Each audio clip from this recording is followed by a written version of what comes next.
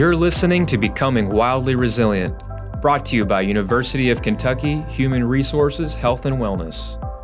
Join us as we explore tools, practices, meditations, and conversations with the members of the UK community. Together, we will discover how we can thrive at work, home, and beyond.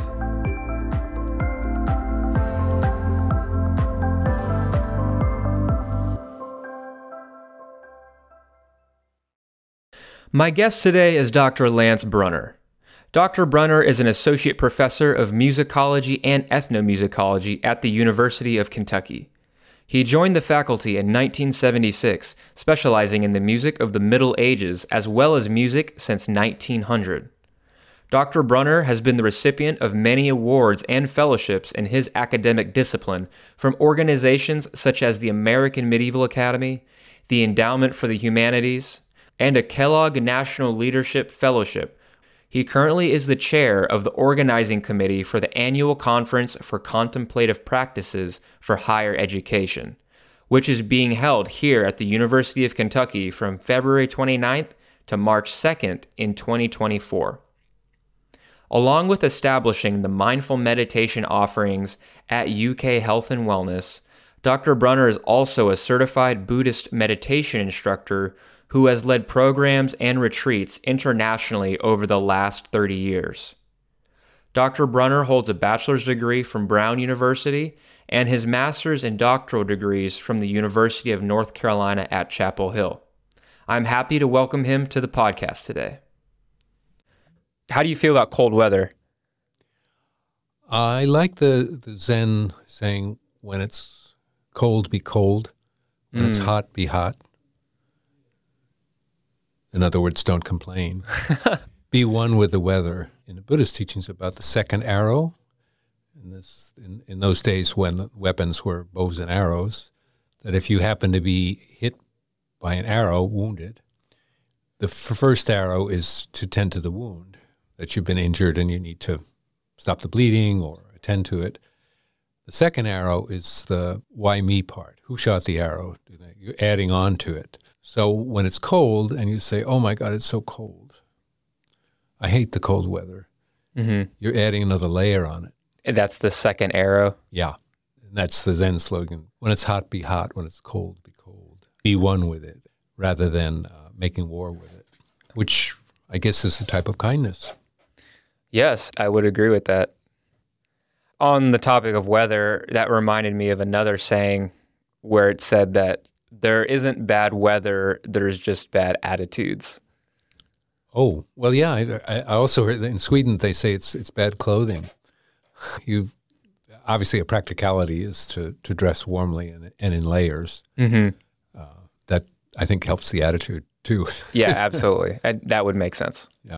So our topic today is kindness, and the title of the episode is Kindness for the Sake of Kindness. In your travels and in your journey so far in this life, what were some of the profound moments of kindness that you experienced or witnessed in the world? That's a good question. Stops the mind. I think reflecting on it, I mean, there are so many acts of kindness that have helped us survive. So I don't remember or couldn't possibly count the kindness that both mother and father, my parents and family, have visited on me or cared for me out of love and kindness, out of motherly love or parental love. And there's a tremendous amount of sacrifice that usually we don't appreciate. Well, first, when we're infants, we're not conscious of it, but then all through our growing up, there's so much that parents have to give up. They have to put their children first for their safety and for their well-being, and those can't even be counted. Mm-hmm. And I think, in general, as an adult, you meet people who become models of how to be in the world, and people who are particularly kind, even unconditionally kind, become those models that you could say, I wonder how I could get like that, because you have a model. You have the experience of kindness. I have a life of great privilege because I had caring parents and lots of opportunities. And I'm grateful every day for those opportunities. Began to search, I guess, once I was here in Lexington, even before, but ways of developing, cultivating, well, first place, happiness and well-being, and realizing that kindness and generosity and gratitude are all part of that. And it's interesting to talk about a spiritual path. There's one of the great writers about religion, the world's religion, was Huston Smith, who wrote a book called, originally, The Religions of Man, I think it was called. And of course it was changed because it was not just men. And in subsequent editions, I think it was called The World's Religion. And he studied this, I think he was with Aldous Huxley, the philosopher at MIT. And as part of Smith's autobiography, he wrote that Huxley was one of the world's leading intellects, was visiting with Huston Smith, a well-known professor of philosophy and religion. As they were driving to an engagement, Huxley said, "You know, Huston, it's rather embarrassing to have spent one's entire life pondering the human condition and find that I really don't have anything more profound to pass on by way of advice than try to be a little kinder." So I love that passage because that really is one of the fruitions of a spiritual path, and that one of the questions that one could ask oneself if your practice or pursuit is fruitful is, am I kinder? I think we're lucky if we are raised in a way that we've experienced that kindness and can be alert to it in our maturity and even our old age. I had an aunt, my godmother, Aunt Dorothy, who lived to 103 years old. And she had a very difficult life. She was born with one leg considerably shorter than the other. She lost her husband, she lost her son, she lost her grandson, actually died before she did. And yet she was such a kind and generous person. I always wondered, how did she get like that?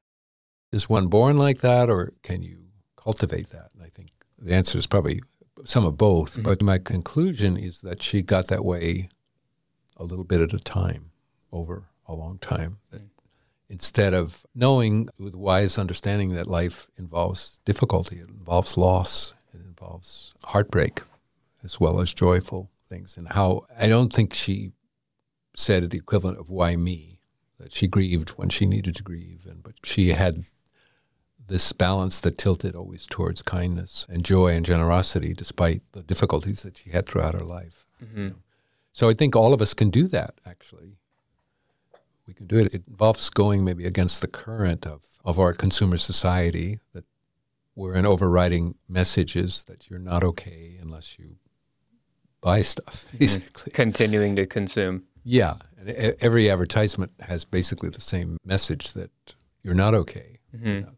In fact, I go to the Johnson Center or the Alumni Center here on campus, and I have my ID that is coded, and every time I scan my card, the attendant, regardless of who it is, says, "You're good." And I've realized that, every time I go to the gym, they say, "You're good, you're good."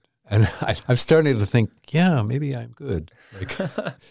I've noticed they do say that. Yeah, you're good. Okay, you're good. Yeah, exactly. And I think it's obviously a perfunctory thing to do, that you're okay. You're a member, you can go, you can pass, but that's just, maybe we should at least think that about other people in our daily lives, even if maybe they're annoying or irritating or have different views or whatever, but they're a member of our tribe, human club. Yeah. Right. And that there is basic goodness even in everybody in our human tribe. That's a Buddhist, I don't want to say concept or even belief, but the tenet that everyone has a Buddha nature, that is a nature that is capable of waking up and being in the present moment without prejudice. Actually, that's the purpose of meditation practice, is a kind of unselfing, of kind of willingness to open to the moment, which I think is both a kindness and it's courageous. You mentioned your aunt and how she went through trials and tribulation and challenges, yet through this progression of cultivating kindness within herself, she created that attitude towards life, that kind attitude with others, maybe even with herself. Would you say she was a big role model for you? Yes, I didn't realize it at the time, but thinking back on it, yeah, she was just a very loving aunt. And I think when we're very young, we take some of those things for granted. But she was a very religious person as well. I mean, she sang in the church choir and I think was nourished by her Christian faith and upbringing. It's just nice to know that obviously if one lives to 100 or more than 100, you're going to lose a lot of people. Certainly your parents would have died by then. And in her case, it was 2 generations, her husband, her son, and then her grandson, who was my age, died of asthma at age 55. Very painful losses. Yeah. Yet maintains that positive outlook. Yeah. Positive attitude. Yeah, it's possible, but I would say it takes practice. That's the sense of developing positive habits or ways of dealing with the vicissitudes of life. Sometimes it's cold and sometimes it's hot, right? Or, sometimes things go your way and sometimes they don't. I think neuroscientists have shown humans have an inherent negativity bias. And that it seems like when something bad or unpleasant happens, it sticks in our mind.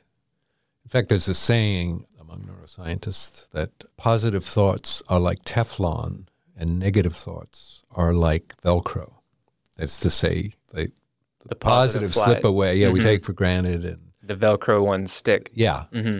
So part of I would say, a spiritual practice or a practice of awakening or even just trying to be a better spouse or parent. Yeah. Or work a better team member. A more balanced individual. Yeah. And navigating life, it's helpful that we could pay attention in that way of I think poetry is a really powerful practice to read and write poetry, but that there's so much wisdom or this opportunity to slow down and create space. There's a poem by a man named Stephen Mitchell, who's a renowned translator of spiritual texts. Oh, like Tao Te Ching, Bhagavad Gita. Yes, exactly. The book of Genesis. And he has his own little book of poetry called Parables, but that it's his own poetry. And there's a beautiful poem about the Baal Shem Tov. Baal Shem Tov was the founder of the Hasidic movement, and he describes what he was like as a little boy. It's a pretty long poem, but that he would be in the forest, and if he found a dead squirrel or a dead animal, he would give it a proper burial and say the prayers of meeting death, the Hebrew prayers. And there's a couple of lines in there that's, if I can remember them. For him, prayer was a quality of attention to make so much room for the given that it can appear as gift.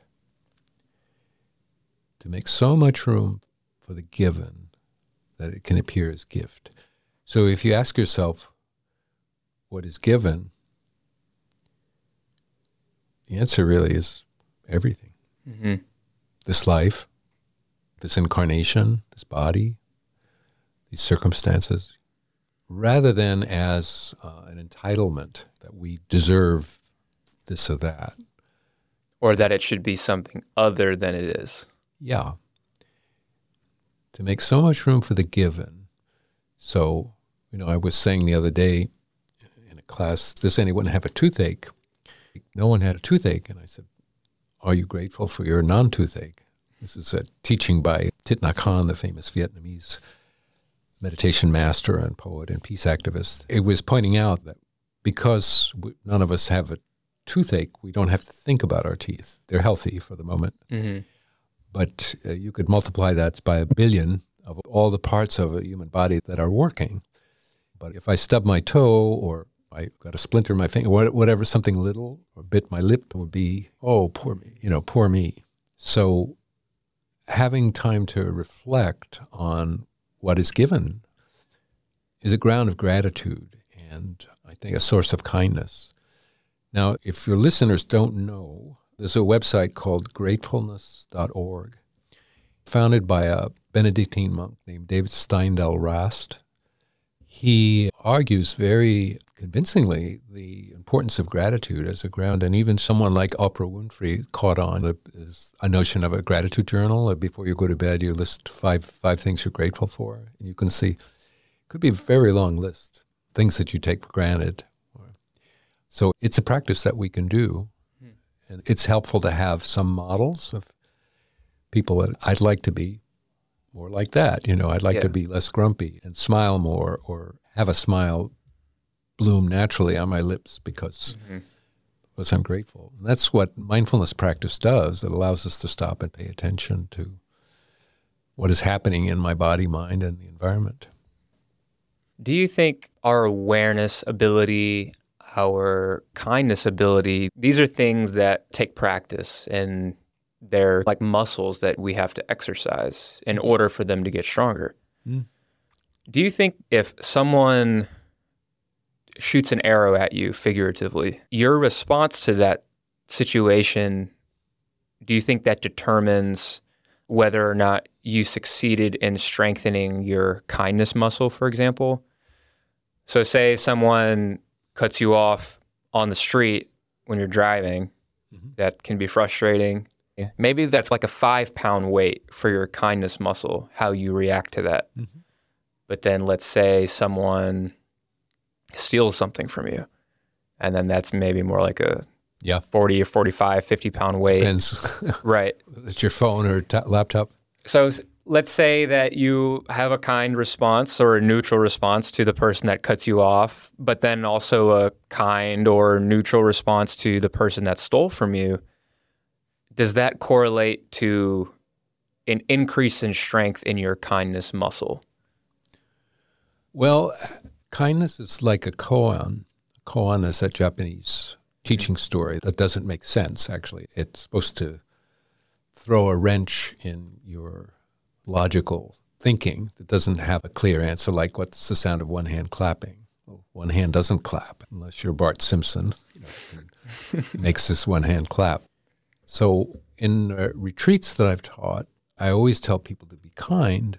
In one retreat, one woman who was actually on the staff was having a very difficult time because there was a lot of work to be done, and she was quite upset.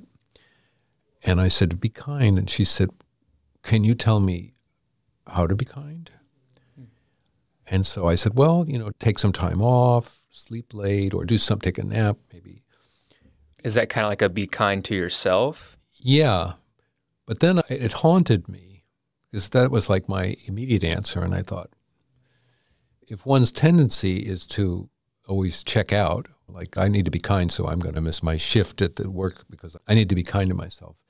That's too simple an answer. Now I say, be kind to yourself. What is kind? And it's not a simple answer because it's relative to where we are on the kindness-grumpiness scale. There's something called, I think Gurdjieff called it idiot compassion. Suppose someone had an addiction problem or was like an alcoholic, and they said, man, I really need a drink. Can you get me a drink or something? You feel sorry for the person, so you give them a drink, and that sends them in a spiral down that hole again. That wasn't kind. Yeah. It was idiot kindness. So you'd have to ask yourself, what's the kindest thing to do? And it's not a rote answer or a given answer. It's like, hey, man, I want to help you, but I know it's not going to help you. Can I help you get back into AA or whatever? How can we really, the kindest thing you can do? And that's the same thing. Somebody cuts you off, someone steals your laptop. I think it's unnatural to say, well, maybe somebody needed it more than me. Or, I mean, I had 3 laptops stolen over the years, like one out of my office in the Fine Arts Building. I walked down the hall to go to the bathroom and came back. It's gone? Somebody, I left it. Yeah, and it's interesting, the reaction. I think there's a lot of anticipation and fear. I have a whole bunch of stuff on my laptop. It's why I back it up three different places. And if I lost my laptop, I wouldn't lose information. But basically, you don't want to lose that, all your work and what things you're working on. But once it's gone. I was giving a workshop in Madrid on entrepreneurship, and with 80 people in the workshop. And I'm usually very careful with it. And there was at least one entrepreneur in there that was there to steal phones and laptops. I wasn't watching carefully my backpack. I could say, I'm lucky he didn't take my backpack. Or she, whoever it was. I guess that was kind. Yeah. So there are, in traditional Buddhist practice, there are practices called the Four Immeasurables, which are 4 different states of mind and heart: loving kindness, compassion, sympathetic joy, and equanimity. And they're like 4 points on a compass. They're called immeasurable or unconditional because there's no end or limit to how compassionate and loving you can be. So the practice is actually to wish yourself loving kindness and then to imagine or envision sending that out to people that are close to you and your family or friends or a spouse, or loving kindness. That, of course, naturally you want them to be happy. And you expand that out to neutral people you don't know. Like all the people in Lexington may be happy to the people who are difficult, someone who may have hurt you or someone who's causing harm. And why would you wish them to be happy? Along that continuum, there's usually an edge. You say, well, I can't be kind to so and such a person because what they did to me or what they did to humankind. But the idea is not to forgive them those transgressions, but to send loving kindness in a way so that person might realize their basic goodness. So that reminds me of this story. It's from a movie, and the movie's called Spies in Disguise. And the main character is a young man, and he's a scientist, and he creates gadgets for like a CIA-type agency. Well, at the climax of the movie, the young man finds that he puts his life after the villain's, meaning that the villain was going to die or he was going to die. And the main character sacrifices his life so that the villain may live. Now, the main character ends up surviving, but the villain in the movie, for the whole movie, he has a fake red eye. And once he experiences that extreme act of kindness, his red eye turns blue. So wow. That kind of reminded me of that. Interesting, yeah. Where I do believe that, and maybe those are the hardest times, but when we do choose the loving kindness approach, I think that has a profound healing quality to it. To ourselves and to others. Absolutely. There's another movie that I saw that was really kind of a silly movie called Secondhand Lion with Robert Duvall and Michael Caine, two that are older now, and they play 2 crazy old guys. There was a young boy, a nephew, I think, of one of the Robert Duvall character, came to live with them for the summer, and they're always telling these crazy things, what seem like tall tales. But the boy is about ready to go back to the city, and he says to Robert Duvall, you have to tell me. He looked to him as a wise elder. You have to tell me how I can really become a mature person and lead a good life. So Robert Duvall says, well, son, there are just some certain things you need to believe, that goodness wins out over evil, loving kindness is the proper path.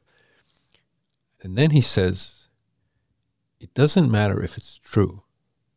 You just have to believe it. I thought that was a profound moment.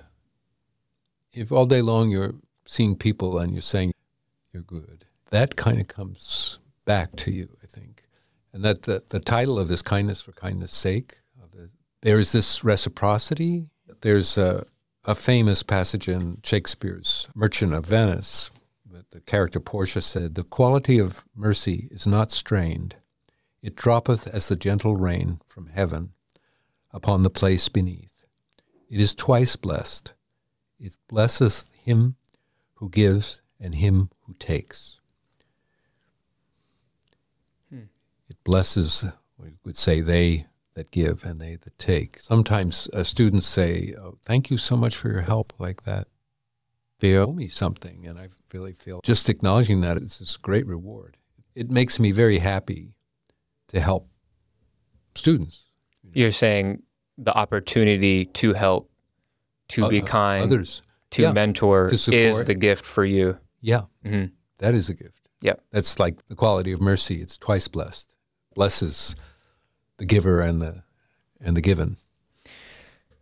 Yet somehow there is a way that it would seem to come back around. Do you think what goes around comes around? To an extent, yeah. I think people talk about karma, they don't really understand. They make it too simple.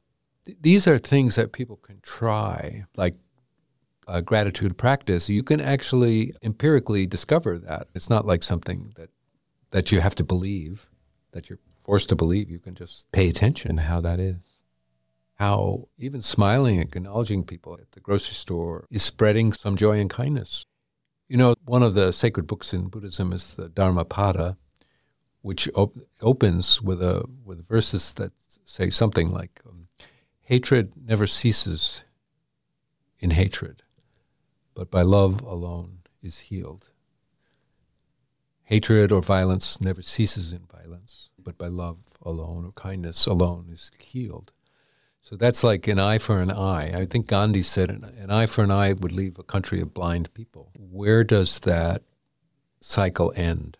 And we're seeing that in the wars that are happening now. Yeah. Is violence a solution? Will violence cease with violence, or is there another way? It's very difficult, obviously.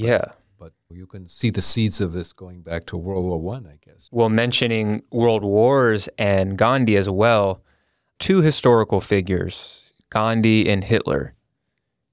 Who was kind? Who was powerful? And how does true power relate to kindness? Well, that's a complicated question. There's a book, quite a wonderful book called Kinds of Power by James Hillman, the psychologist, who lists, I think, more than 30 different kinds of power. And he wrote the book because he said that's a word that people use uncritically. We often mean it in terms of political power or persuasion, but he parses that out to many different kinds. Like one of them is maintenance, like the power to renew spaces and things. And I would say that there's a lot of research to talk about vulnerability, to be vulnerable, which could be seen to be a weakness, is actually a strength or a power. That you can be touched. You can be wrong. You can lose things. It's kind of a shame that politicians in particular can't be honest. I don't know if you know the name Edmund Muskie. He was a senator from Maine who I think was considering running for president. And as I recall, someone insulted his wife or something like that, and he cried. He was so hurt by it. He was out of the race. Really? And that sounds like there's a very strong association, not that it's true, but weakness with vulnerability. Exactly. Or it is a kind of strength, because if you're vulnerable, you allow yourself to be hurt. They say actually really to listen involves vulnerability. If you're really listening without prejudice or preconceived ideas, it's really a powerful practice, like almost a meditative or contemplative practice to really listen. Because often you'll be talking and I'll think, oh, I got to say this or that. Yeah. You know, I'm formulating my answer. Yeah. Or immediately discrediting what someone's telling me. Yeah. It's hard, particularly the kind of polarization that's happened and happening. It doesn't leave any space for learning, really. Yeah. Not leaving room for what is given.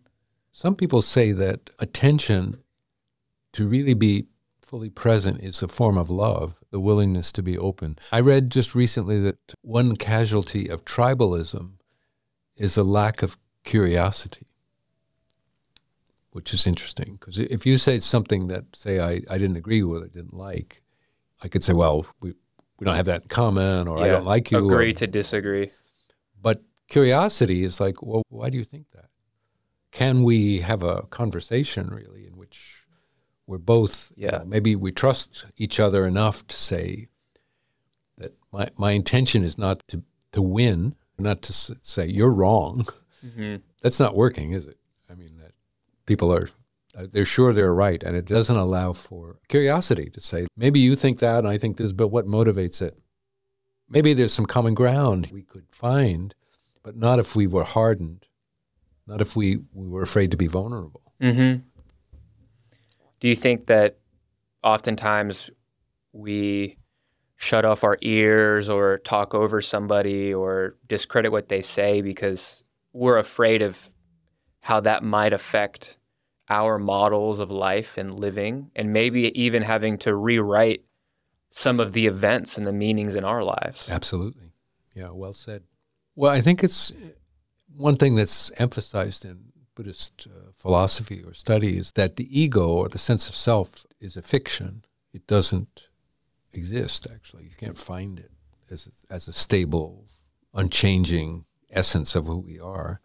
We're narrative creatures, storytellers, naturally, in the broadest sense of a story being an account of something. Like, what did you do this morning? I got up, I went to class, or then I had lunch, or whatever you did is a form of storying or narrative. This is what I did. But the story that we tell ourselves is, this is who I am, and this is who you are, and this is the way things are. We basically have the world mapped out. But the world doesn't care who you think you are. It's going to insult you time and again, and you have to adapt, as you're saying. The arrows will always come. Yeah, and if you're on a path that wants to loosen the grip of ego, then you should be grateful for those insults. But that's really hard, right? So that's when those insults come in. That's like you're hopping into the gym and you're about to pick up those weights and you're going to be working those kindness muscles, those awareness muscles. Mm-hmm. Would you say that the ego sense is the primary hindrance to treating others with kindness and treating yourself with kindness? Good question. I'd have to think about that. I just got a copy of this new book by Andy Clark, which is called The Experience Machine: How Our Minds Predict and Shape Reality. So he's a neuroscientist in England, and what they're learning is that the brain really is constantly predicting what's going to happen. It's a survival mechanism, very basic, and that actually shapes the way we experience things. And that perception, direct perception, is not, we used to think that it was mostly external stimuli coming in through the senses, and he's saying it's actually much more complicated. It's a compelling argument in terms of those of us who are devoted to trying to strengthen our attention to experience, quote, reality more directly, as opposed to through those filters of what we like and don't like. So actually we live in a very interesting time. You know, there are these ancient teachings from different ancient civilizations, many of them wiser than we are today. But then with the study of the brain and neuroscience and the understanding of the complexity of our nervous system and our cognitive system, the survival brain and the neocortex, and it goes a long way to explain why that we are the way we are. And for those of us who want to continue to learn lifelong, it's helpful to understand these things. Sometimes we're acting or reacting from a very deep place in the brain of survival, the reptilian brain, or the limbic system, that were shaped when we were infants. And although we've made it to adulthood and grown up, those reactive patterns are deeply ingrained. And that's why they say that to cultivate becoming a more kind, generous, less egocentric person is not a hack. It's a process of developing habits. In its purest essence, do you think kindness is an expression of love? Yes. Well, I have that koan, be kind what is kind, be loving what is love. And I think the commonality of it is, the point of contact is that it's an act of, you could say, generosity or loosening the grip on what's good for me and what I want. So being kind to someone is actually offering to extend yourself beyond your self-interest, beyond your ego. It's tricky. It's like generosity. If you make a contribution to a charitable organization, you feel good that you've given to the Salvation Army or the Central Music Academy. Well, are you giving that because you're really generous or because it makes you feel good? You know, it's tricky because you could puff yourself up, say, I gave so much money or I helped this or that. And the way out of that is something that the Dalai Lama said, I think, that years ago a journalist was trying to trick him into an answer or something. And I said, well, how do you know this is not your ego? It's just not an ego trip because you're the Dalai Lama. And he said, the purity of my intention is my protection. So it's important to come back to what your intention is, what the motivation is. Be kind for kindness' sake. Be kind for kindness' sake. Yeah, break the grip of ego, but that love and kindness have that commonality. But I think it was said the Palestinian-American poet Naomi Shihab Nye is a close personal friend of mine.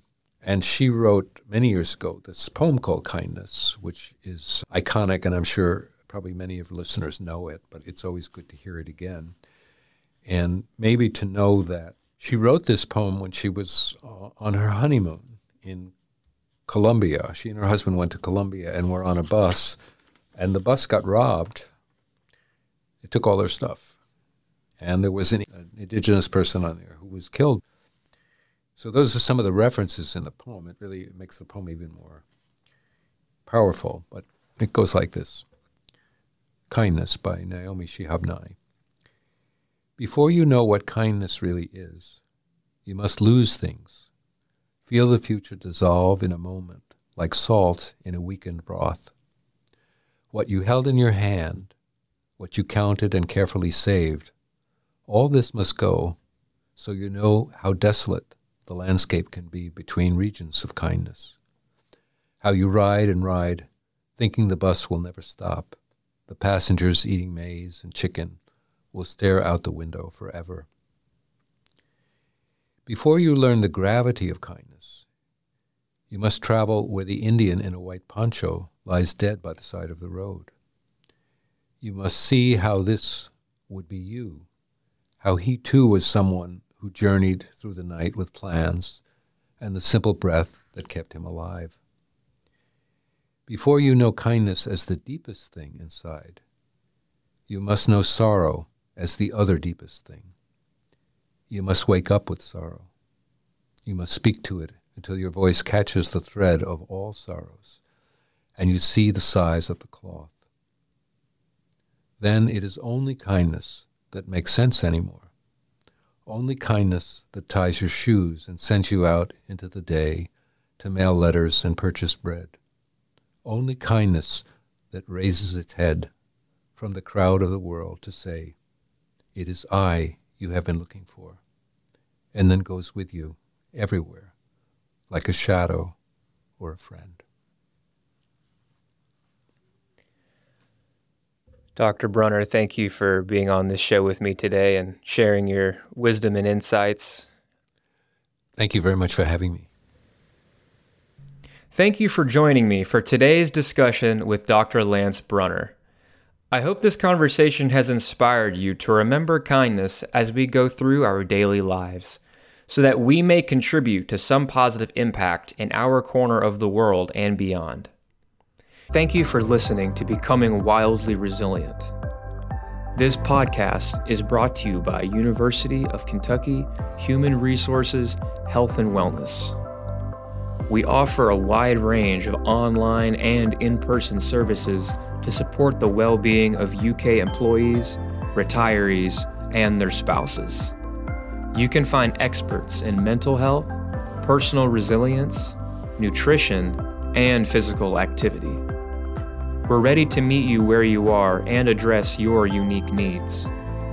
To learn more about the work, life, and well-being services offered by UK Human Resources, visit hr.uky.edu/wellbeing. You can also connect with us on social media and YouTube by searching @UKY Wellness or by email at healthandwellness@uky.edu.